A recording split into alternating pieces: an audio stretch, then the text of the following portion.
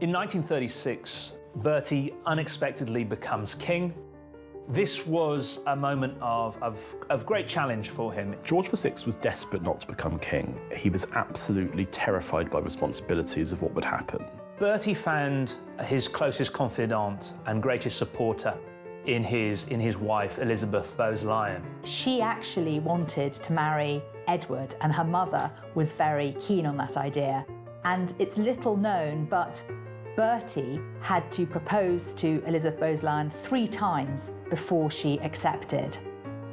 There's the sense that she married the lesser man. Of course, he became the greater man and he became king, but she can't have known that when she married. Because they weren't first in line for the throne, the family could shy away from the public's view. Or so they thought.